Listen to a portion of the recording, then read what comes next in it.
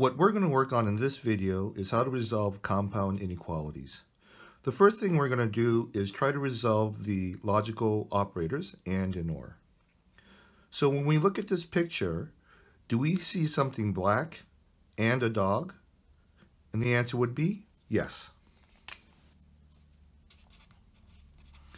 Now, if I was to ask the same kind of question, except now I'm asking, in this picture, do we see something white and a dog?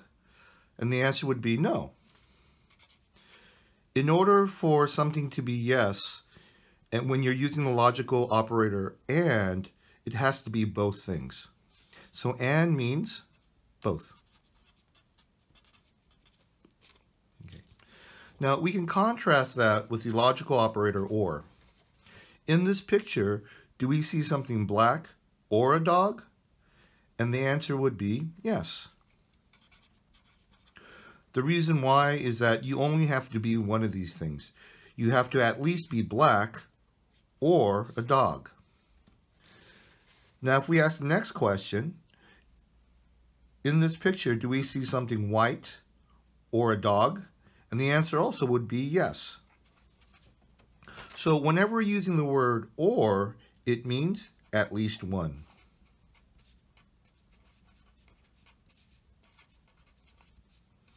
Whereas when we use the word and, both things has to be true. Okay. Now let's see how we use these logical operators in inequality statements. So if something is over 2 and over 5, is there an easier way to say this? Okay, so what we want to do is we want to graph both the left and right equation. So I can graph it like this.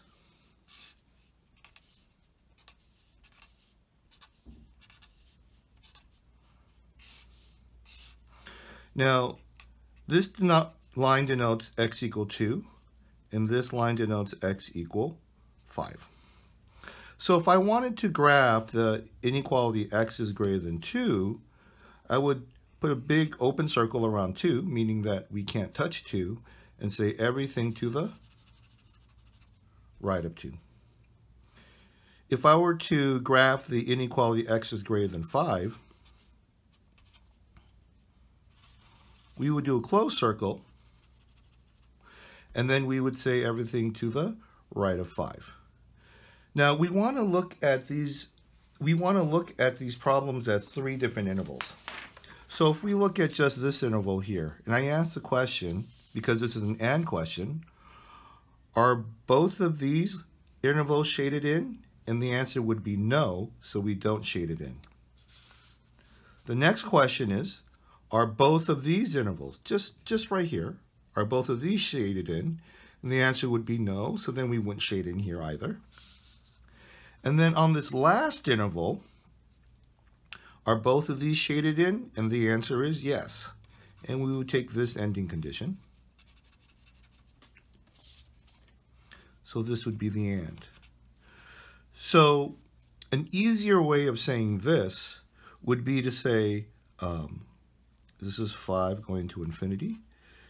An easier way of saying, of simplifying this is to say, this is the same as everything from 5 to infinity. And if we take a step back and we just think about it, if something has to be bigger than 2 and bigger than 5, then it has to be bigger than 5. A number like 3 or 4 would not satisfy both conditions. Okay. Now, let's look at this next question.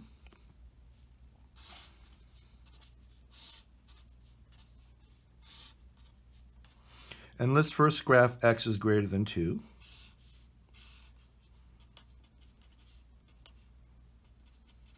So x is greater than 2 here and everything to the right of it. And then let's graph everything less than or equal to 5.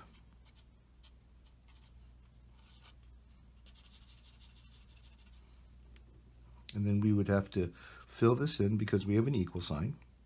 And then let's play the same game. When we have the logical operator and, we're asking for what interval are both of these statements true? So when I look at over here, are both of these intervals shaded in? The answer is no, so we don't shade it in. Over here, if I ask you, are both of these shaded in? And the answer is yes. So we shade it in, and we take this ending condition. And over here, when I look at just this interval, are both of these shaded in? And the answer is no.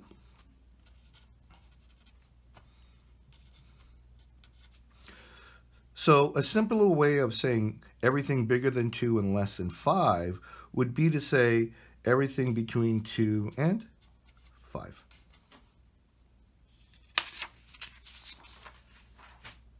Okay. Now, here's the last one.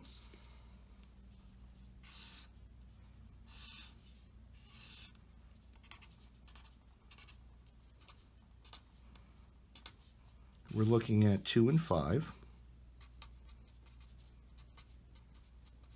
Okay. So first, let's graph on this number line x is less than 2, x is greater than 5,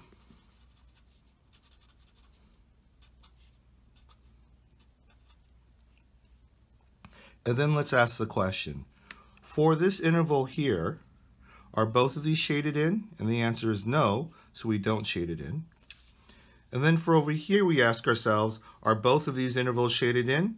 The answer is no, so we don't shade it in. And on this last interval, we say, are both of these shaded in? The answer is no, so we shade nothing. So to describe this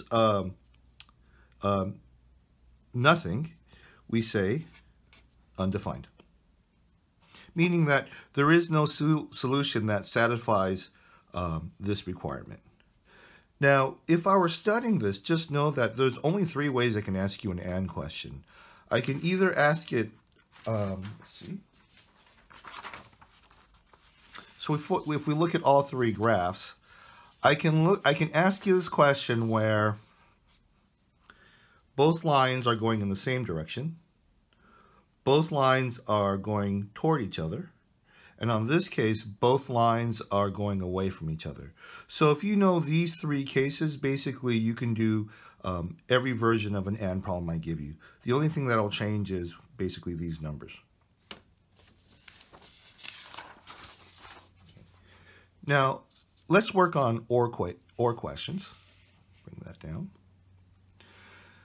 Now, OR is different from AND. AND meant both. OR means at least one.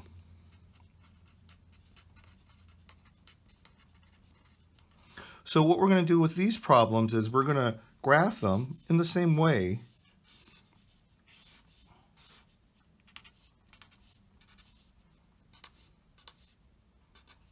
Okay, we have x is equal to 2, x is equal to 5. So first let's graph x is greater than 2.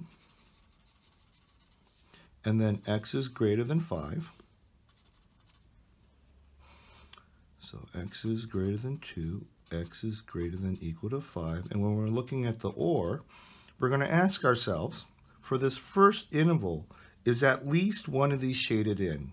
And the answer is no. For the middle interval, is at least one of these shaded in? And the answer is yes. This one is shaded in, because we're saying at least one, not both. So this is shaded in. And then for this last interval, is at least one shaded in? And the answer is yes.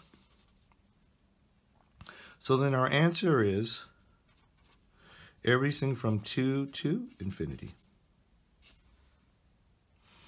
Now, for this question, we're looking at 2 inequalities that point toward each other. We have x, let's see, here's my x equal 2, x equal 5. So first let's graph x is greater than 2. And then let's graph x is less than equal to 5.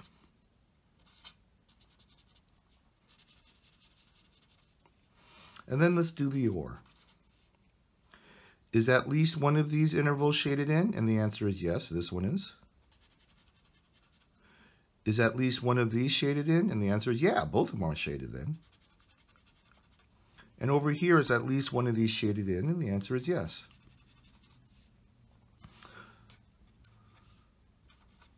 So we have an answer of negative infinity to infinity. Any number you pick would be a solution. So just like the and problems, there's basically three ways I can ask you this question. I can ask you it with the lines going together in the same direction, or the lines pointing toward each other and crossing, or I can ask you in the way in which the lines point away from each other. So let's do this last one.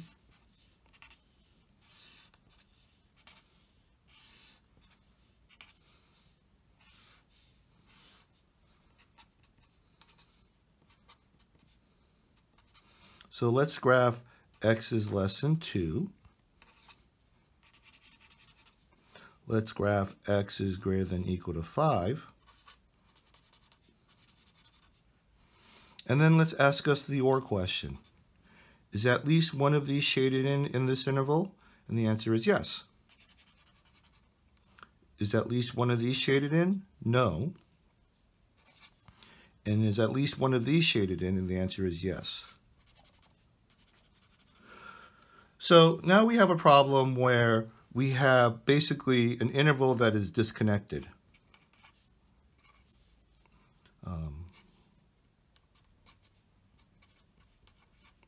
The way we write our solution to this is we put a union. This means that combine this interval and this interval together. Be careful that we always go from small to big, right? Negative infinity is smaller than 2. 2 is smaller than 5. 5 is smaller than infinity. Okay. Now, let's look at a full-blown test question. So if I give you a full-blown test question, I'm going to make you isolate the x for the inequality first. So in this case, we'll subtract 3 from both sides.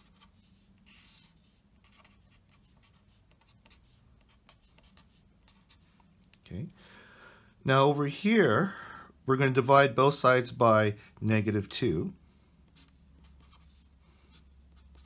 Now be careful. Anytime you divide both sides by a negative number, you're going to flip the inequality.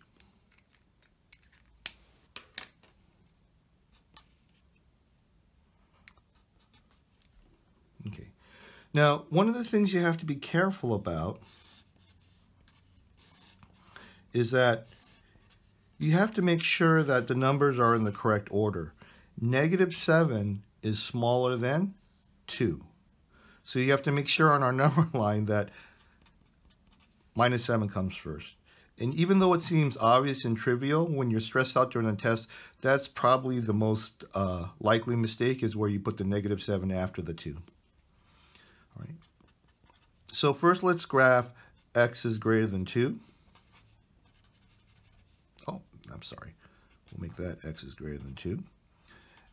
And then over here we'll graph x is greater than minus 7.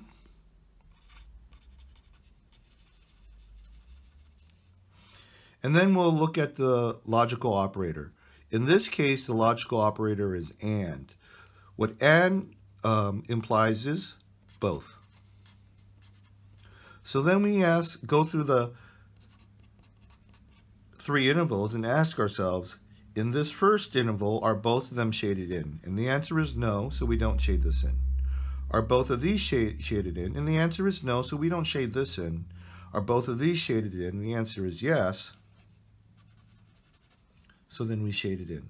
So our answer is from 2 to infinity. Thank you for watching this video.